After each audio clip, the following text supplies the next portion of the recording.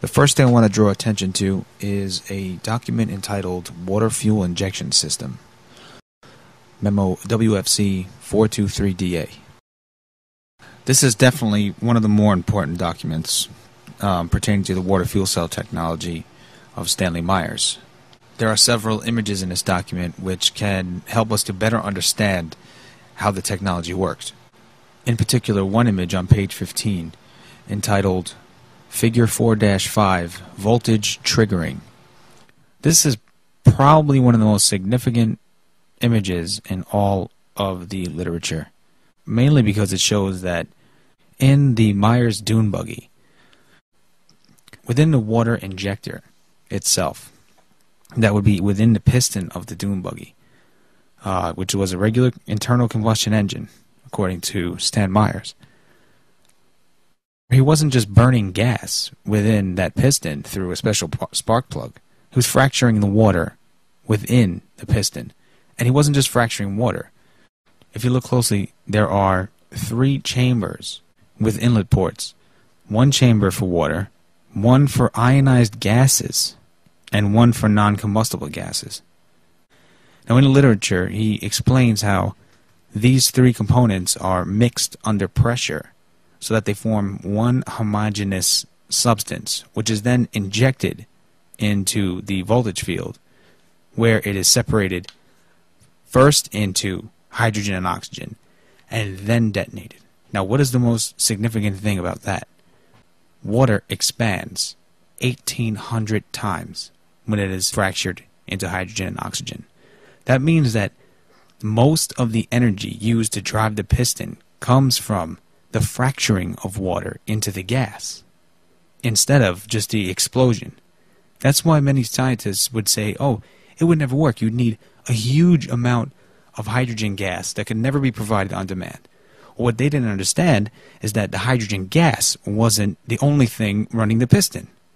Not only that, I'm sure he made it so that there was a little bit extra water, so the heat from the resulting secondary explosion would drive the water into steam, and not just any steam, but superheated steam.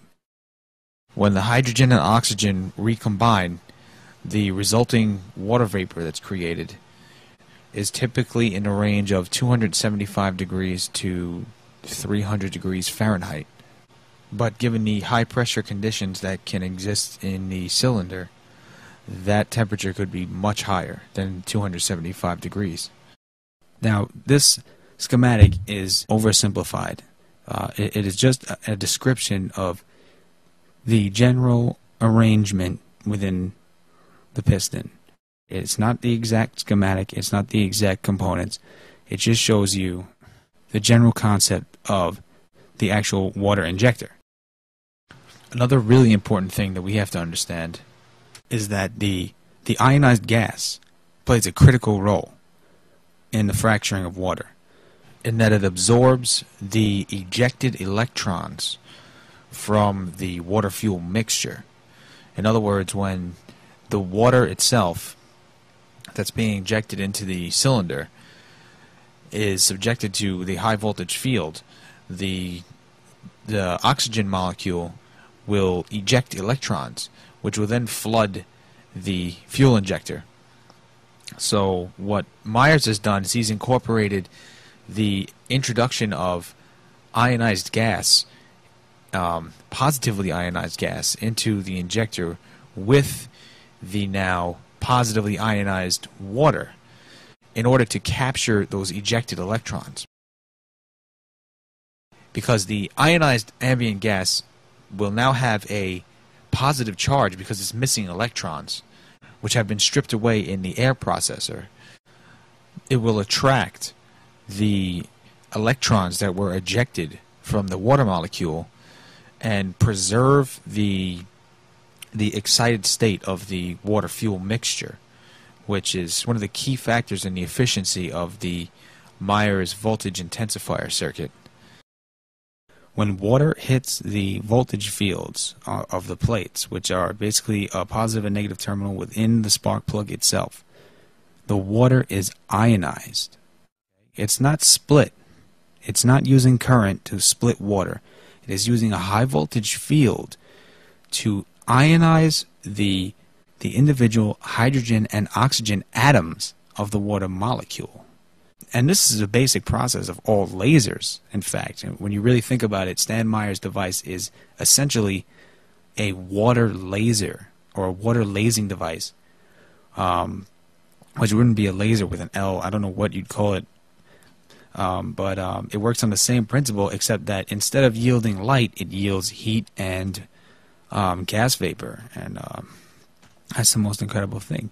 So, I mean, at the most rudimentary level, you're getting the fracturing of water into the component gases, which is an 1,800 times increase in volume.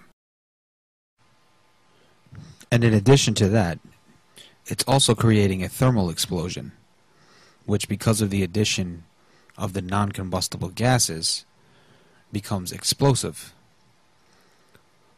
Normally, if the ratio of hydrogen to oxygen is the same as the ratio of 2 hydrogen atoms to 1 oxygen atom, the resulting detonation will have an implosive character to it.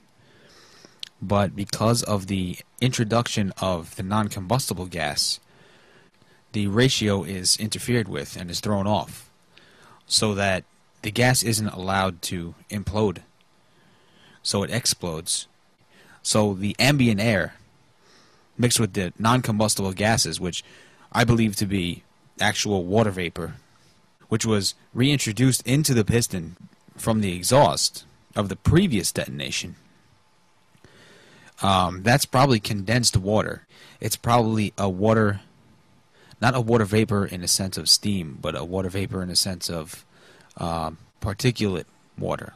So maybe it is just below the boiling point when it reaches the actual chamber for detonation, and it becomes explosive, heating the air, which was also introduced into the piston, heating the ambient air and causing the air to expand, and thus giving even more thrust to the piston.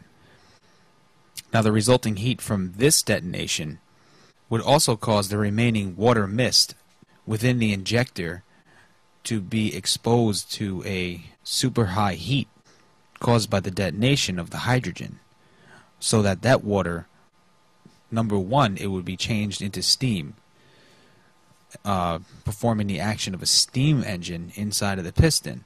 And number two, if the temperature of the hydrogen detonation exceeds, I believe, 1,500 degrees, then the water, in addition to turning into steam, will also fracture again into hydrogen and oxygen and yield another 1,800 times increase in volume, further pushing the piston. So I believe it was a combination of all these factors which enabled the water fuel injector to use such a small amount of water and get such an enormous amount of pressure within the cylinder. I know it's explained that it all happened separately, but the device makes it all happen so quickly as if it just happened in an instant, which is why Stanley always said to instantly release the thermal explosive energy in water.